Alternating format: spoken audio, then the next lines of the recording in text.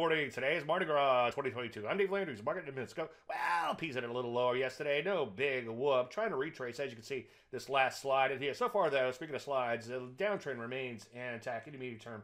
At least, as you can see, so far, still below 30 EMA. Nothing magical about that, but Landry light, highs less than the EMA, such as they are in the NASDAQ, can help keep you on the right side of the market. Decent day in the NASDAQ after a bit of a slow start.